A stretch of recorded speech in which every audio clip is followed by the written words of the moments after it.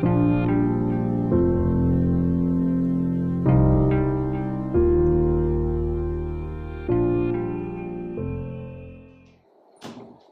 اللہ الرحمن الرحیم. 14 اپریل 2018. آج ایک بات میری سمجھ میں آئی ایک حدیث کو لے کر. ایک حدیث ہے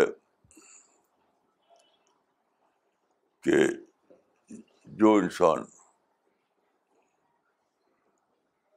اس کے الفاظ پڑھی تو عن ابن عمر عن النبی صلی اللہ علیہ وسلم قال المؤمن الذي يخالط الناس ويصبر على أذاهم أعظم أجرا من الذي لا يخالطهم ولا يصبر على أذاهم.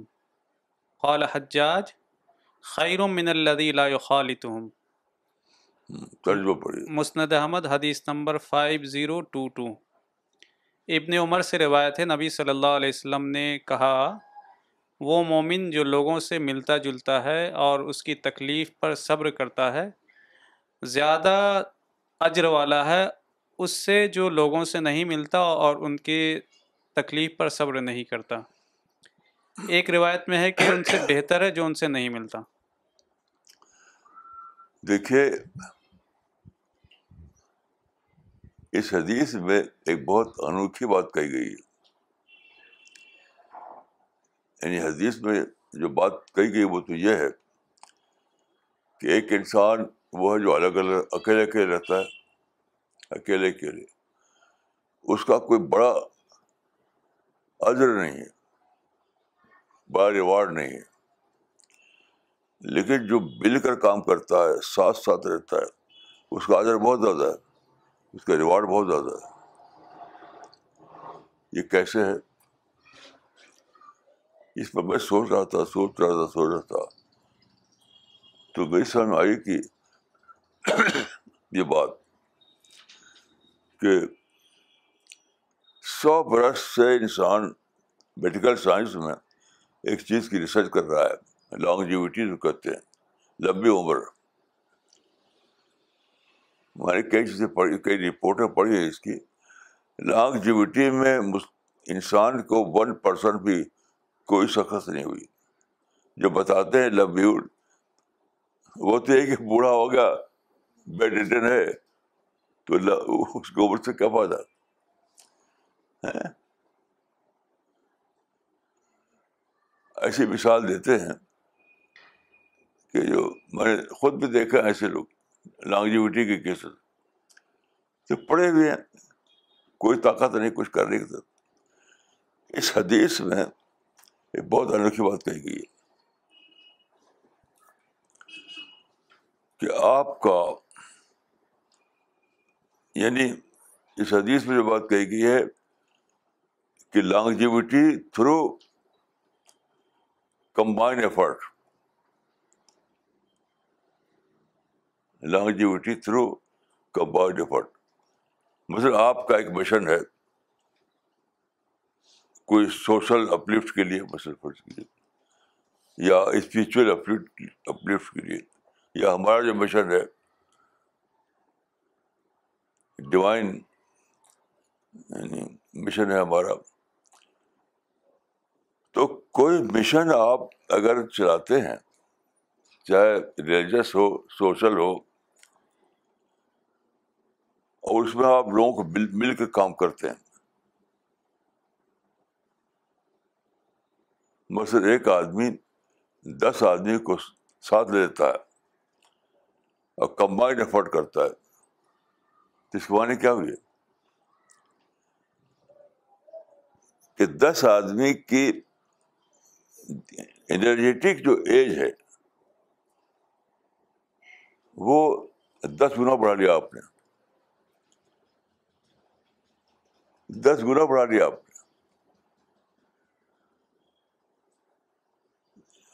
یعنی 10 آدمی کام کر رہے ہیں ایک ہی مشن کے لیے اور بہت ہی اچھے طریقے سے. تو آپ اکیلے اگر کرتے ہیں تو ایک یعنی فرض کی کہ 50 سال کر پاتے. 10 آدمی کو ملا لیا آپ نے تو کیا ہوا کہ 10 گنا 50 گنا 100 گنا بڑھا سکتے ہیں آپ, جتنا آدمی کر لیں آپ.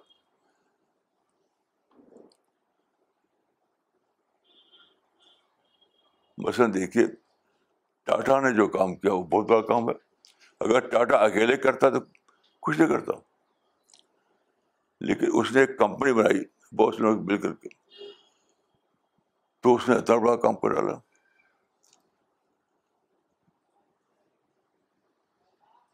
یعنی اکیلے ایک ٹاٹا نے 100 آدمی 1000 آدمی کا کام کر ڈالا. تو دیکھیے اس میں میں نے سوچا کہ اسپریچول کام کے لیے, دینی کام کے لیے جب آدمی کام کرتا ہے مل کر تو بہت ثواب ملتا ہے, بہت زیادہ ثواب. کیوں؟ وہ تو ٹاٹا کے ساتھی جو یہ مل کر کام کرنے میں کیا ہوتا ہے, آپس میں شکایتیں, طرح طرح کی, کہیں ایگو ہٹ ہوتا ہے, کہیں آپ کا سیلف انٹرسٹ کل ہوتا ہے, کچھ ہوتا ہے. لیکن کمپنی میں میں نے سنا ہے کہ ٹاٹا نے اتنا زیادہ انٹرسٹ دے رکھا لوگوں کو کہ جو کو وہاں سروس مل جاتی ہے وہ جاتا نہیں کہیں. اس نے ایک سٹی بنا دی, بہت بہت اچھا سٹی, وہاں لوگ ہر طرح کی کمفرٹ. تو ٹاٹا نے لوگوں کو گوا کے خرید کر کے کمبائنڈ ایفرٹ کا فائدہ اٹھایا. بہت لوگوں کے لیے انٹرسٹ کریٹ کیا کہ زیادہ تنخواہ, زیادہ بینیفٹ, زیادہ فیسلٹیز, تو لوگ فائدے کے جڑ گئے. اس میں کوئی ریوارڈ نہیں آپ کو الگ سے, لیکن اگر آپ دین کے لیے, اسپریچولیٹی کے لیے جڑیں کسی سے اور برداشت کریں, ایگو ہٹ ہو تو برداشت کریں, کہیں افینڈ ہو جائیں آپ تو اس کو برداشت کریں, پھر جوائنٹ ایفرٹ اپنے جاری رکھیں, تو اس کا ریوارڈ تو جنت ہے. ٹاٹا تو کیا دے گا آپ کو, دنیا میں کچھ نہیں دے گا, لیکن جنت تو نہیں دے سکتا. تو اس طرح کے کام کے لیے حدیث میں بہت زیادہ ریوارڈ بتایا گیا, کیونکہ اس میں آپ یہ کرتے ہیں کہ فدسیہ گاڈ جو برداشت کرتے ہیں. کیونکہ یہ دیکھیے جب بھی آپ مل کر کام کریں گے, مل کر,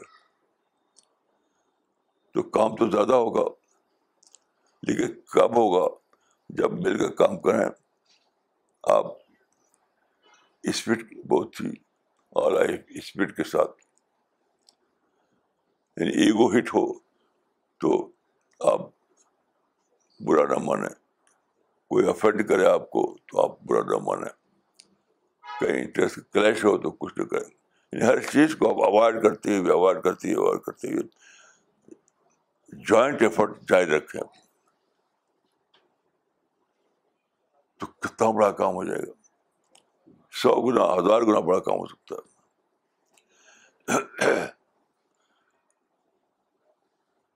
اس پر سوچتے ہوئے مجھے ایک واقعہ یاد آ گیا اپنی فیملی کا.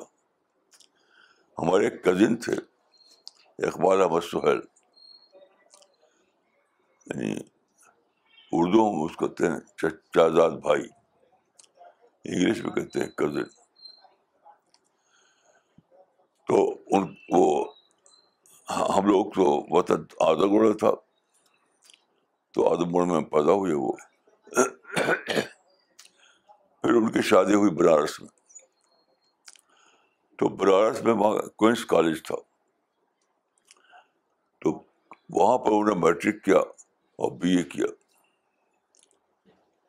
بنارس میں کوئنس کالج میں. پھر وہاں سے چلے گئے علی گڑھ میں ایم اے اور LLB کیا. تو یہ 1914 کی بات ہے, 1914 کہ علی گڑھ میں آئے تھے وہ. ان کا نام تھا خواجہ کمال الدین. وہ یورپ میں کہاں رہتے تھے وہ انگلینڈ میں.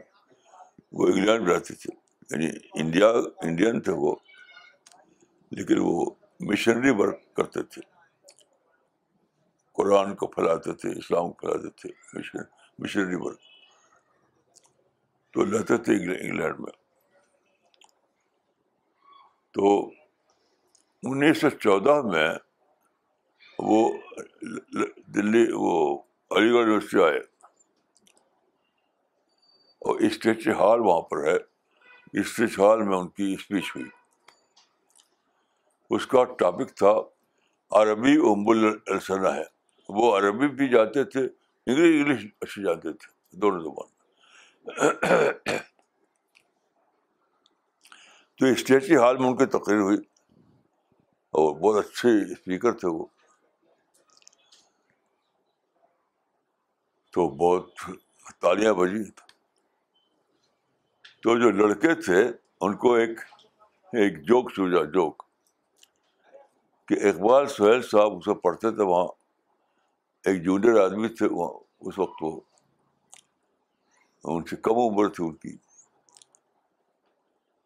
تو جب ان کی تقریر ختم ہوئی تالیوں کے ساتھ, تو اچانک انہوں نے اقبال سہیل کو لے کے جا کے وہاں کھڑا کر دیا.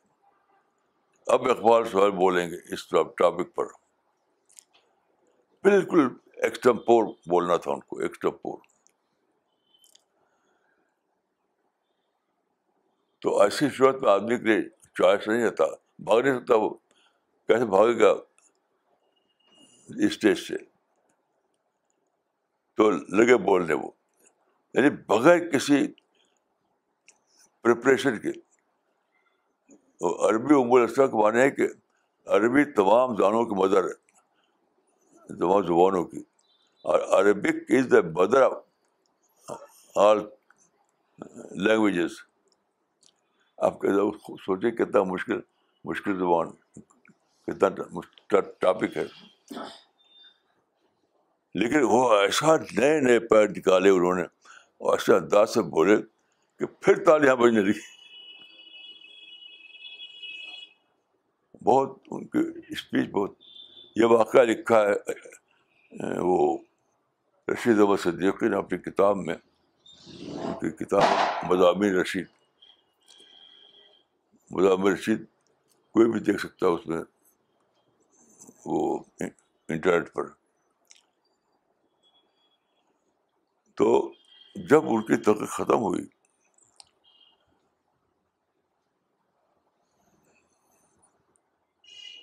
تو خواجہ قمر الدین اپنی سیٹ سے اٹھ کے آ کے ان کو ایمبریس کیا. ایمبریس کر کے کہا کہ اگر تم میرے ساتھ چلو انگلینڈ, وہاں ہم دونوں مل کے کام کریں, تو ہم دونوں مل کر کے اسلام کی, یعنی انگلینڈ یورپ کی سب سے اونچی چوٹی پر اسلام کا جھنڈا لہرا دیں گے. وہ ساتھ گئے نہیں ان کے ساتھ, کیونکہ دیکھیے ہوتا کیا ہے,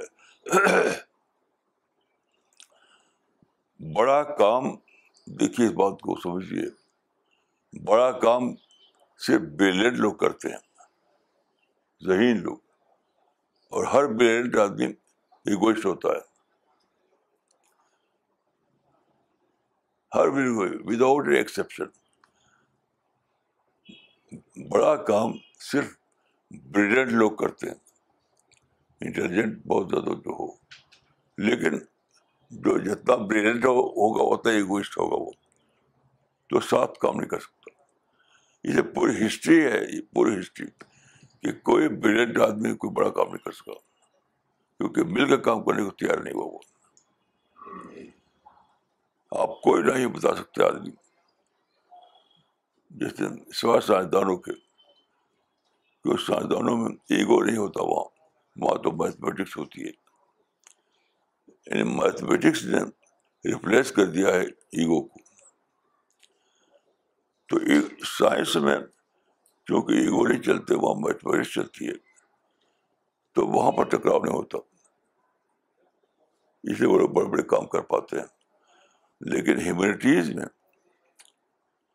آپ جانتے ہیں کہ یہ ہیومینٹیز کا سبجیکٹ ہے، اسپرچولیٹی اور مذہب اسلام.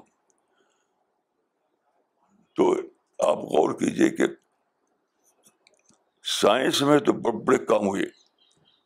نیوٹن نے بہت بڑا کام کیا، آئنسٹین نے بہت بڑا کام کیا، رذرفورڈ نے بہت بڑا کام کیا.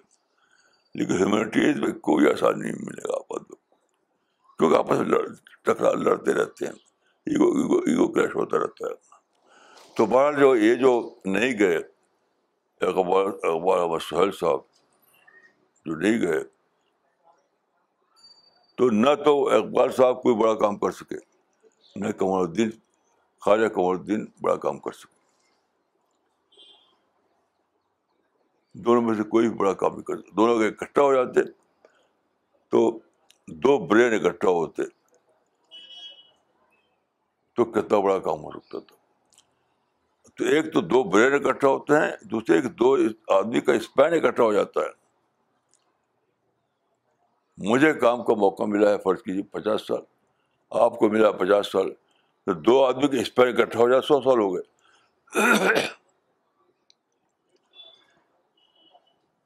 یعنی مجھے طاقت کے ساتھ، انرجی کے ساتھ کام کرنے کا موقع ملا ہے 50 سال، آپ کو ملا 50 سال، ان کو ملا 50، ان کو 50. تو 4 آدمی کا اکٹھا ہو جائیں تو ان کا اسپین آف ورک بن جاتا ہے 200 سال. اکیلے رہے گا 50 سال. تو اس وجہ سے ہیومینٹیز کے لائن میں کوئی بڑا کام نہیں ہو سکا جیسا کہ سائنس میں ہوا تھا. تو میں جانتا ہوں ڈاکٹر خواجہ قمر الدین سے میری ملاقات نہیں ہوئی، لیکن اقبال صاحب تو میرے کزن تھے. بہت ہی زیادہ یعنی اپنے میں رہتے تھے، وہ کہ سب بات بھی نہیں کرتے تھے، صرف اعظم گڑھ میں وکالت کرتے تھے بس، کوئی اور کام نہیں کر سکے وہ. حتیٰ کہ ان کا جو بہت بڑا گھر تھا ان کا، ان کے فیملی کا، اس میں اس کو اسکول آج اچھا اسکول چل رہا ہے. وہ اس کو اللہ کے فضل سے میں نے اور میرے بھتیجے شکیل احمد صاحب نے کی وجہ سے بنا وہ. انہوں نے یہ بھی نہیں کر پائے وہ. تو ہم چاہتے ہیں اس مشن میں انٹیلیجنٹ لوگوں کو جمع کرنا. ہمارا مشن ذہین لوگوں کا مشن ہے، انٹیلیجنٹ لوگوں کا مشن. لیکن مجھے بہت زیادہ ڈر ہے کہ ہمارے لوگ جو ہے آپس میں اختلاف کر کے الگ الگ ہو جائیں گے، کوئی بڑا کام نہیں کر پائیں گے. اسی لیے میں بہت زیادہ دعا کرتا ہوں اس کے لیے کہ ہمارے ساتھی آپس کے ٹکراؤ کا شکار نہ ہوں، ہمارے ساتھی آپس کے ٹکراؤ کا شکار نہ ہوں.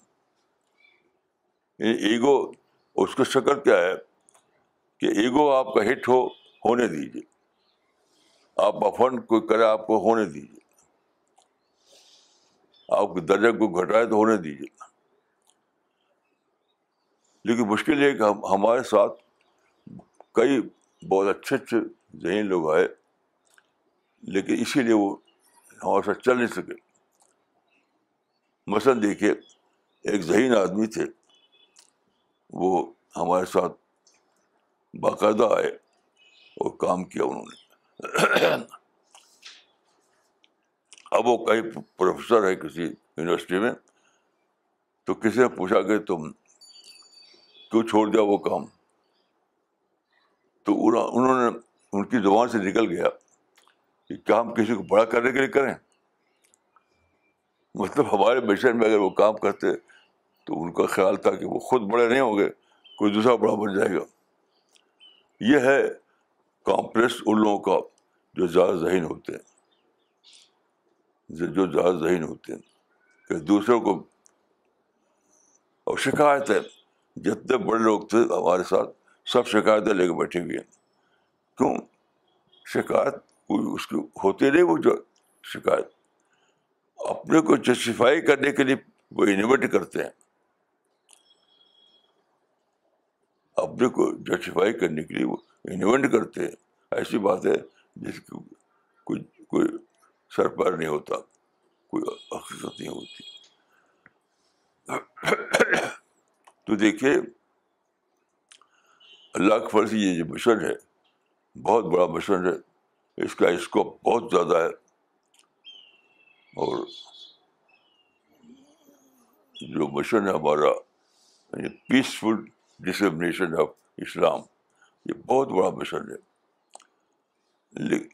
اور اللہ کے فضل سے بہت اچھے ذہین لوگ ہمارے ساتھ جڑ گئے ہیں.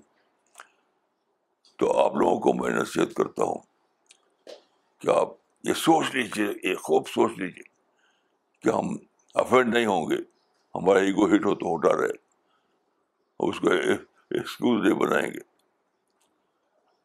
ہم چھوٹے ہو تو ہوتے رہے, ہم اس کو ایکسکیوز نہیں بنائیں گے. ہر حال میں ہم اس سے جڑے رہیں گے. اگر آپ لوگ ایسا کر سکیں تو انشاءاللہ آپ کے ذریعے ایک بہت بڑا کام ہوگا, بہت بڑا کام.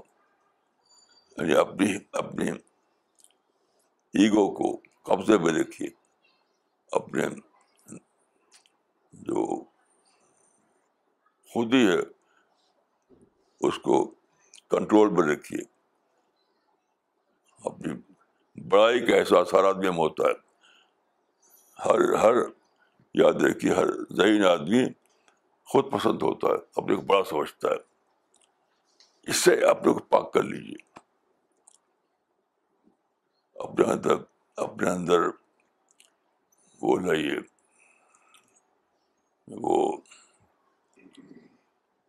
وہ ماڈسٹی. سب سے بڑی صفت بڑا کام کرنے کے لیے ماڈسٹی ہے, سب سے بڑا.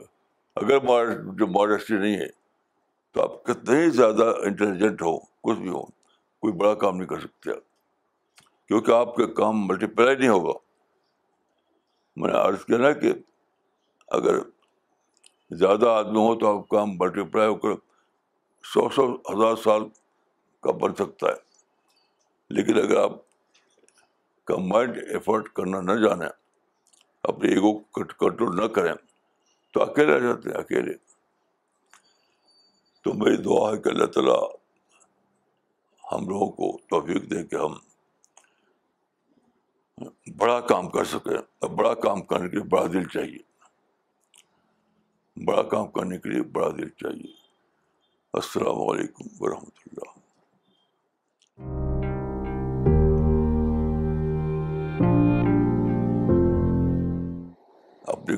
آپ کی بڑائی جو ہے وہ کوئی چھوٹی ہو جاتی ہے, وہی کمپلیکس ہے.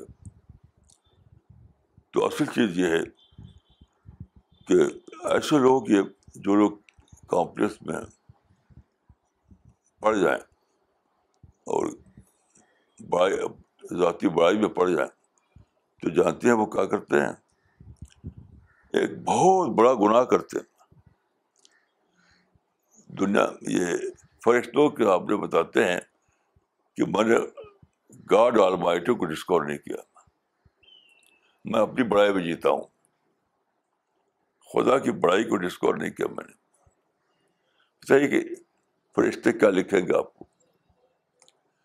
جب بھی آپ افینڈ ہوتے ہیں, جب بھی آپ ایگو بھڑکتا ہے آپ کا, جب بھی آپ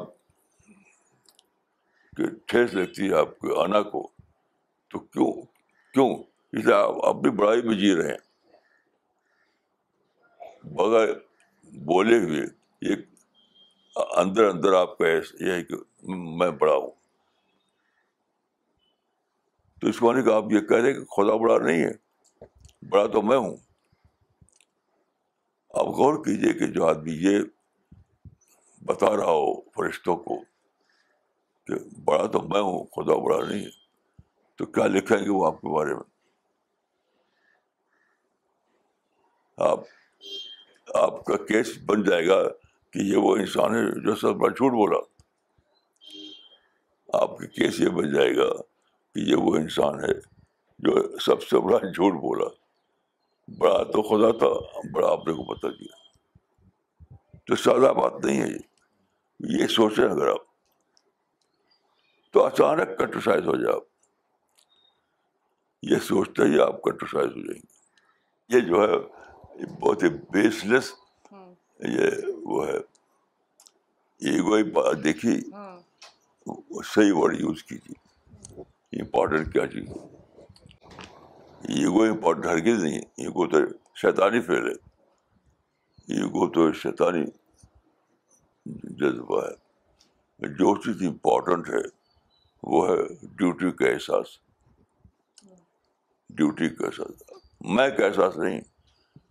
ایگو کے معنی میں کا احساس، اور ڈیوٹی کے معنی کام کا احساس. جتنا زیادہ ڈیوٹی کا احساس ہوگا اتنے زیادہ آدمی اپنے کو یوزفل بنائے گا، اور جتنا زیادہ میں کا احساس ہوگا اتنا ہی وہ گرتا چلے گا. یہ تو بیوٹیفل ٹرم ہے. یہ بیوٹیفل ٹرم. ایگو لیس اسپرٹ کا نام ہے کانفیڈنس. جہاں ایگو ختم ہو جائے وہاں سے کانفیڈنس شروع ہوتا ہے. دیکھیے آبجیکٹو طور پر اس کو دیکھیے. آبجیکٹو ہر سائنٹسٹ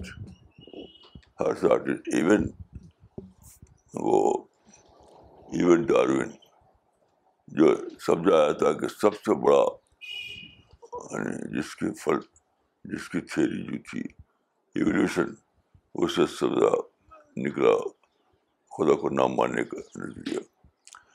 لیکن آپ اس کی کتاب پڑھی تو 3 جگہ وہ خدا کا نام لیتا ہے. ڈاروین جو ہے اس کی کتاب جو ہے اس میں 3 جگہ خدا کا نام لیتا ہے. میں نے جو پڑھا ہے، ہر سائنسداں کہیں نہ کہیں محسوس کرتا ہے کہ کوئی طاقت ہے. لیکن انہوں نے جو کرائٹیریا بنا رکھا ہے وہ رکاوٹ ہے. گلیلیو نے یہ شروع ہوا گلیلیو سے. گلیلیو نے یہ کیا تھا کہ کوالٹیٹیو آسپیکٹ کو الگ کر دیا اور کوانٹیٹیو آسپیکٹ کو الگ کر دیا. اس نے یہ کہہ دیا کہ سائنس کا سبجیکٹ کوالٹیٹیو آسپیکٹ کو تحقیق کرنا نہیں ہے، کوانٹیٹیو آسپیکٹ تحقیق کرنا ہے.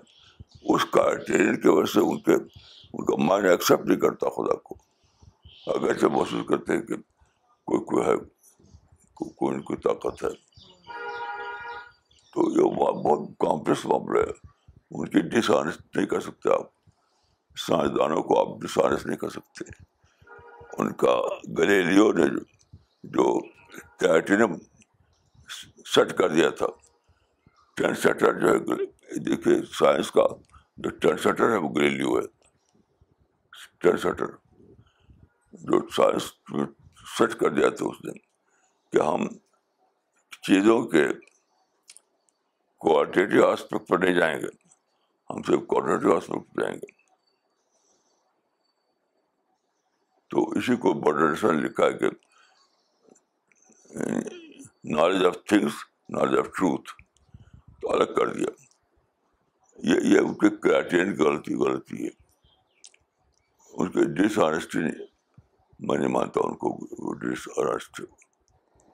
دیکھیے میں آپ کو ایک حدیث سناتا ہوں. ایک حدیث، ایک صحابی کہتے ہیں، 2 ٹاپ کے صحابی کے بارے میں کہتے ہیں کہ میں نے دیکھا ایک بار کہ وہ دونوں بیٹھے بات کر رہے ہیں، اب بہت تیز بات کر رہے ہیں، جیسے لگتا ہے کہ اب سے بول چال بند ہو جائے گی. اعتبار جیسے ایک صحابی نے کہا کہ انت کاذب، تم جھوٹے ہو. دوسرے نے کہا کہ انت اکذب، تو اور بھی زیادہ جھوٹے ہو. یہ آخری لفظ ہے کہ انت کاذب انت اکذب. وہ کہتے ہیں کہ جب وہ بات ختم ہوئی اٹھے، وہ ایک دم نارمل تھے دونوں. تو دیکھیے ایک ہے اپنی ایگو کی طرف سے بولنا، ایگو کا پرابلم بنا کر بولنا. ایک ہے کہ آدمی ایگو کا پرابلم بن کر بولے، تب غصہ معنی دوسرے ہوتے ہیں. ایک یہ ہے کہ سبجیکٹ جو بس سبجیکٹ تو دیکھیں, اس کو پرسنلائز نہ کریں, پرسنلائز نہ کریں تو کچھ نہیں ہوتا. غصہ آئے گا تو 1 سیکنڈ میں ختم. تو ایشو کو پرسنلائز نہ کریں, تب ایگو بھڑکتا ہے. بالکل سبجیکٹ کے طور پر لیں تو میری ذات اس میں الگ رہتی ہے, سبجیکٹ الگ رہتا ہے. میں تو یہی کرتا ہوں کہ اپنی ذات کو الگ کر لیتا ہوں اور سبجیکٹ کو الگ کر لیتا ہوں, تو مجھے تو کوئی پریشانی نہیں ہوتی انشاءاللہ. مجھے تو اب بار بار ایسا ہوتا ہے کہ مجھ کو لوگ کچھ کہتے ہیں. مثلا ایک آدمی میرے پاس ملنے کے لیے آیا تو اس نے بتایا کہ میں 2 گھنٹے سے آپ کو ڈھونڈ رہا ہوں, آپ ملتے نہیں تھے. تو انہوں نے کہا کیوں 2 گھنٹہ کیسے لگا بھائی؟ انہوں نے کہا کہ میں جس سے پوچھتا تھا ارے وہ تو بی جے پی کا آدمی ہے, ارے وہ تو RSS کا آدمی ہے, ارے وہ تو اسرائیل کا ایجنٹ ہے. تو بھٹکتا رہا. بلکہ اسے کہا تھا کہ میں لوٹ گیا, پھر راستے ہی سے پھر لوٹ واپس آیا تو مل لوں. تو مجھے کچھ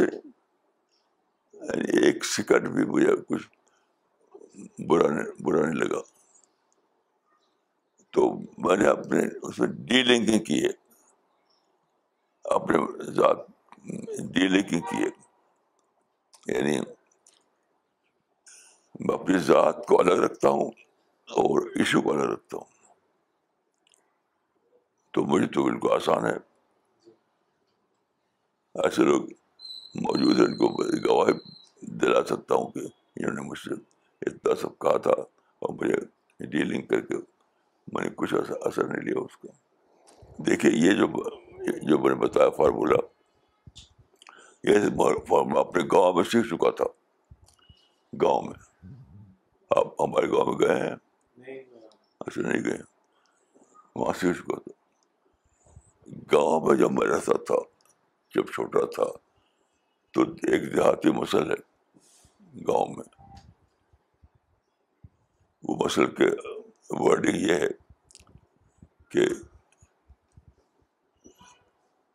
اونٹ جب تک پہاڑ نہیں دیکھتا وہ بلبلاتا ہے. یہ میں نے گاؤں میں سنی تھی مسل. اونٹ جب تک پہاڑ نہیں دیکھتا وہ بلبلاتا ہے, کہ وہ سوچتا ہے کہ میں بڑا ہوں. جب پہاڑ دیکھ رہتا ہے اتنا بڑا پہاڑ, تو اس کی وہ ختم ہو جاتی. تو آپ اگر گاڈ کی بڑائی کو, میں دیکھیں کہ روزانہ سوچتا ہوں, روزانہ تقریباً خدا کی بڑائی کے بارے میں. وہ جو تھنکنگ ہے وہ جو اب وہ ہو گئی, اسٹیبلش ہو گئی ہے. یعنی ایکسپینڈنگ یونیورس کا جو تھیوری ہے, ایکسپینڈنگ یونیورس کہ سارے گلیکسی اور سارے جو یعنی یونیورس کے جو وہ ہیں سب پھیل رہے ہیں مسلسل. اور ہر 144 ایئرس میں ان کا ڈسٹینس ڈبل ہوتا ہے. 144 ایئرس میں ڈبل ہوتا ہے. میں سوچتا ہوں کہ کتنی بڑی یونیورس ہے, اور وہ کتنا بڑا ہوگا خدا جس نے بنایا. تو میں روزانہ تقریباً لفظ میں آتا مائنڈ باگلنگ. تو میں اپنی سوچ کے مقابلے میں خدا کو جب سوچتا ہوں تو مائنڈ باگلنگ اس پہ ہوتا ہے, مائنڈ باگلنگ. اور میں کہیں روزانہ میں سوچتا ہوں کہ میں نے یہ چاہا وہ چاہا, لیکن سارا میرا چاہا ہوا وہ میں چاہتا تھا کہ وہ جو کہتے ہیں زیرو ڈیفیکٹ مینجمنٹ. تو تو میں نے بچپن سے آئیڈیلسٹ ہوا, آئیڈیلسٹ. میں جو کام بھی کیا زندگی میں, ہر کام کو میں نے زیرو ڈیفیکٹ مینجمنٹ کے لیول پہ کرنا چاہا, لیکن ایک بھی کام نہیں ہو سکا. میں برتھ آئیڈیلسٹ. تو جو کام میں نے کیے, ہر کام کو میں نے چاہ کے زیرو ڈیفیکٹ مینجمنٹ کے تحت کروں, ایک کام بھی نہیں کر سکا میں. تو ہر دن میں ڈسکور کرتا ہوں کہ میں تو کچھ نہیں, اور خدا کر رہا ہے, اتنی بڑی یونیورس کو مینیج کر رہا ہے, سورج کو, چاند کو, گلیکسی کو مینیج کر رہا ہے. زیرو ڈیفیکٹ مینجمنٹ پر وہ سب کنٹرول کی ہوئی ہے. تو ہر دن میں اپنے ڈسکور کرتا ہوں کہ میں تو کچھ بھی نہیں ہوں, جو کچھ ہے وہ خدا ہے. تو وہ لوگ کیسے بیوقوف لوگ ہوں گے جو اپنے کو بڑا سمجھیں اس دنیا میں. ایک چیز کہہ رہی کہ بڑا خدا ہے, تم خدا نہیں ہو, اور پھر بھی اپنے کو بڑا سمجھتے ہیں. تو بہت ہی زیادہ بے سمجھ لوگ ہوں گے وہ. جی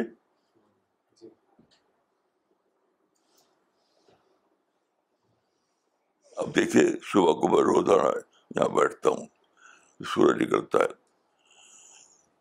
تو آپ جانتے ہیں کہ سورج جو ہے 9,30,00,000 میل دور ہے زمین سے. یعنی مجھ سے وہ 9,30,00,000 میل دور ہے, اور میں اس کو دیکھ رہا ہوں, اتنی دوری پر ہے. اور بہت ہی زیادہ ایکوریسی ہے اس کو, ٹھیک وقت میں نکلنا, ٹھیک وقت میں ڈوبنا. یہ کیسے ہے؟ یہ میں تو کچھ نہیں کر سکتا. تو میں ہمیشہ کمپیئر کرتا ہوں اپنے آپ کو گاڈ سے, اپنے آپ کو گاڈ سے. یقین کہ روزانہ کمپیئر کرتا ہوں. In comparison that we understand. تو میں جب کمپیئر کرتا ہوں تو اپنے کو بہت چھوٹا پاتا ہوں اور خدا کو بہت بڑا پاتا ہوں. تو پھر جو اس طرح کمپیئر کرے وہ اس کا ایگو کہاں سے آ جائے گا, کہاں سے آ جائے گا. خدا کے ڈائریکٹ حکم کے خلاف کیا آدم نے, خدا نے ڈائریکٹ کہا تھا اس پیڑ کے پاس نہ جانا, ڈائریکٹ کہا, پھر بھی آدم نے اس کو خراب کر دیا. تو خدا یہ کہے گا اب سے کہ میرا ڈائریکٹ میرا حکم کو نہیں فالو کیا آدم نے, میں اس کو معاف کر دیا. اور تم کیسے آدمی تھے کہ لے کے بیٹھے رہے, کسی نے تم کو آفینڈ کر دیا اور تم لے کے بیٹھ گئے. تو میں تو نہیں بیٹھا. تو کیا کریں گے آپ, کیا جواب دیں؟ اس لیے کہ خدا ایسا کرتا تو دنیا نہ بنتی, جنت نہ بنتی, سویلائزیشن نہ بنتی, آپ کی فیکٹری نہ بنتی, کچھ نہ بنتا, سب ختم. جی جس چیز میں آپ فخر کرتے ہیں کہ میرا گھر, میری فیکٹری, اس کا تو ایگزسٹنس نہ ہوتا. خدا کو سمجھنے کے لیے میں جانتے ہیں کیا کرتا ہوں, اپنے مائنڈ میں لاتا ہوں کہ کیسے سولر سسٹم کو کنٹرول کر رہا ہے خدا, کیسے گلیکسی کو کنٹرول کر رہا ہے خدا, کیسے اتنی بڑی یونیورس کو کنٹرول کر رہا ہے خدا. اس لیے کہ ہمیں یہ ماننا پڑے گا کہ کنٹرول کر رہا ہے, کیونکہ زیرو ڈیفیکٹ مینجمنٹ, ساری یونیورس میں زیرو ڈیفیکٹ مینجمنٹ ہے جو کہ ہمارے پاس میں نہیں ہے. تو ماننا پڑے گا ہمارے بہت ہی پاورفل, ہمارے مقابلے میں ہم تو کچھ بھی نہیں, زیرو ہیں, وہ بہت ہی پاورفل ہے. پھر بھی وہ ایکشن نہیں لیتا, پھر بھی خدا ایکشن نہیں لیتا. جی تو آپ کیا جواب دیں گے, کیا جواب دیں گے؟ اتنی بڑے یونیورس کو چلا رہا ہے وہ زیرو ڈیفیکٹ مینجمنٹ کے ساتھ, ایکشن نہیں لیتا پھر بھی وہ. تو آپ جب وہ ہوتے ہیں, ایگو بھڑکتا ہے جب آپ کا, تو آپ نے ایکشن لے لیا. جب آپ کا ایگو بھڑکتا ہے اس کو آپ نے ایکشن لے لیا, تو آپ کو رائٹ نہیں ہے ایکشن لینے کا. لوگ اگر کانفیڈنس میں کمی ہے تو کوئی برائی نہیں ہے, لیکن جب اوور کانفیڈنس جو ہوتا ہے وہ تو بڑے سے بڑا بلنڈر کر سکتا ہے، بڑے سے بڑا بلنڈر کر سکتا ہے. وہ اپنے آپ ہی ہے، ناز کرنے کی ضرورت نہیں ہے. آپ جب مت کیجیے، بس جب نہ کیجیے تو اپنے آپ ہے. وہ میں تو جانتا کہ وہ اپنے آپ نہیں ہے. اور میں اپنے کو زیرو پہ پت رکھتا ہوں. یعنی میں ہمیشہ گاڈ سے کمپیئر کرتا ہوں. میں کہتا ہوں کہ گاڈ آل پاورفل ہے، میں آل پاور لیس ہوں. تو پھر بھی کیسے مینٹین کرتا ہوں کانفیڈنس کو؟ یہ کہنے کی بات ہے. وہ بائی نیچر کا مینٹین ہوتا ہے. وہ یہ سب کہنے کی بات ہے. دیکھیے میں آپ کو ایک راز کی بات بتاؤں. راز کی بات، ایک سیکرٹ آف لائف. جو لوگ اس طرح کی باتیں کرتے ہیں نا، وہ ایک فیکٹر کو بھول جاتے ہیں. وہ ہے نیچر. لو کانفیڈنس کوئی چیز نہیں ہے، کیونکہ وہاں نیچر موجود ہے. بڑے بڑے جمپ کر رہا ہوں اور بڑے بڑے باتیں بولنا، وہ تو انسان کا اپنا ہوتا ہے. لیکن اس کے بعد اگر آپ کوئی ڈیولپمنٹ آپ کی زندگی میں آئے تو آپ نیچر کو محفوظ رکھیں. اگر نیچر کو ڈسٹرائے نہ کیا ہو آپ نے، تو وہ جگہ جگہ پکڑتا ہے آپ کو. صرف یہ آپ کام کیجیے کہ نیچر کو ڈسٹرائے مت کیجیے. نیچر کے معنی ہے کانشنس. ایک ہی چیز ہے نیچر اور کانشنس. اپنے کانشنس کو، اپنے نیچر کو بچا کر رکھیے. بچا کر ہر جگہ پکڑے گا آپ کو. ہر جگہ آپ کو رائٹ ٹریک پر چلاتا رہے گا. میں الگ فض ہی کرتا ہوں. میں اپنے کانشنس کو، اپنے نیچر کو بچا کر رکھتا ہوں. تو جمپ آپ کریں تو کانشنس نہیں ورک کر پائے گا. لیکن اگر آپ غلط وہ لو کانفیڈنس کی طرف جائیں تو وہ آپ کو ری انفورسمنٹ کرے گا. تو ایک ہی چیز ہے کہ ماڈسٹی اپنے اندر ڈیولپ کیجیے اور ایگو سے اپنے کو بچائیے. بس سب چیز اپنا آپ ہی مینٹین ہوتا رہتا ہے. نیچر یا کانشنس اپنا آپ مینٹین کرتا رہتا ہے. دیکھیے میرا طریقہ کیا ہے. مثلاً صبح کو اٹھا، میں آج کی بات کرتا ہوں. صبح کو اٹھا اور باتھ روم گیا، میں موشن ہو گیا. تو آپ یقین کیجیے کہ میں ایسا ہوتا ہوں کہ کیسے میرا کھانا ڈائجسٹ ہو گیا، اور ڈائجسٹ ہو کر کے نکل گیا، خون بن گیا، فریش بن گیا. یہ اتنا اوور ہو جاتا میں بولتی بن جاتی. ڈیلی کا میرا تجربہ یہ. لوگ سوچتے نہیں اصل میں کیسے آج آپ اس کو ڈیلی کا تجربہ اس کو کیسے اگنور کرتے ہیں آپ. ڈیلی کا کیسے آپ نے کھایا، وہ کھانا جو ہے نہ گوشت ہے نہ خون ہے. وہ کھانا جو کھایا آپ نے وہ نہ گوشت ہے نہ خون ہے. وہ کیسے پیٹ جا کر گوشت اور خون بن جاتا ہے. کیسے دل کی حرکت چل رہی ہے، کیسے مائنڈ سوچتا ہے. جیسے آج میں سوچ رہا تھا کہ میرا مائنڈ کیسے 90 سال سے سوچ رہا ہے. اس میں کوئی وہ نہیں پڑتا. یہ سب تو ہمارے ہر وقت کے ایکسپیرئنس ہے. میں حیران ہوں کیسے لوگ نہیں سوچتے اس کے اوپر. ہر وقت کا ایکسپیرئنس. دیکھیے میں آپ کو کل کا ایکسپیرئنس بتاتا ہوں. یہ جو سائنس میں جو وہ ہے بگ بینگ تھیوری، جو ہے اب نیئرلی اسٹیبلش ہو چکی ہے. Big bang theory.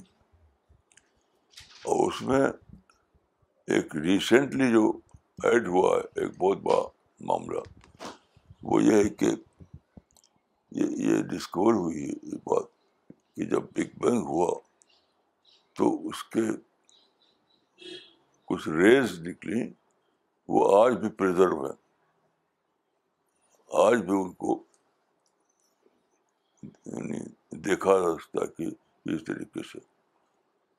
تو قرآن میں ہے کہ اولم یرى الذین کفروا ان السماوات والارض کانت رتقا. جب میں اس کو پڑھا میں نے جس میں ہل گیا کہ خدا کے سوا کون کہہ سکتا تھا کہ رویت کی سطح پر اس کا پروف موجود ہے. کیسے انکار کرو گے تم؟ بگ بینگ کے معنی ہے بگننگ آف یونیورس. تو بگننگ آف یونیورس جو ہوئی ایک دھماکے سے ہوئی، ایکسپلوژن سے. تو رویت کی سطح پر نہیں، آبزرویشن کی سطح پر اس کا پروف موجود ہے. تم کیسے انکار کرو گے؟ بالکل بڑی سے ہل گیا. یہ آیت کا ترجمہ یہ ہے، کیا نہیں دیکھا وہ لوگوں نے جو خدا کا انکار کرتے ہیں؟ آبزرویشن کی سطح پر اس کا پروف موجود ہے، پھر بھی تو بے خبر ہو اس سے کہ میں ہل گیا بالکل. کیسا؟ صحیح بات ہے بالکل. اس کا ترجمہ بتائیے، اس آیت کا ترجمہ بتائیے. سورہ الانبیاء چیپٹر نمبر 21 ورس نمبر 30. اولم یری الذین کفروا ان السماوات والارض کانتا رتقا ففتقناہما. Do not those who deny the truth see that the heaven and earth were joined together and that we then split them asunder. یہ ہلا دینے والا ہے، یہ ہلا دینے والا ہے. کیا تم نے دیکھا نہیں؟ یہ تقریباً 1500 سال پہلے یہ آیت اتری تھی. اس واقعے کے جو کچھ بھی نہیں جانتا تھا انسان، کہ آبزرویشن لیول پر کہیں اس کا ٹریس موجود ہے، ٹریس بگ بینگ کا ٹریس موجود ہے. میں اس میں لکھا تھا کہ مضمون اس میں اسلام اور اسرادر میں ایک سائنسداں کو اس کو کال کیا تھا میں نے. It is like seeing the writing of God, handwriting. It is like seeing the handwriting of God. ایک سائنسداں کا کال تھا اس میں.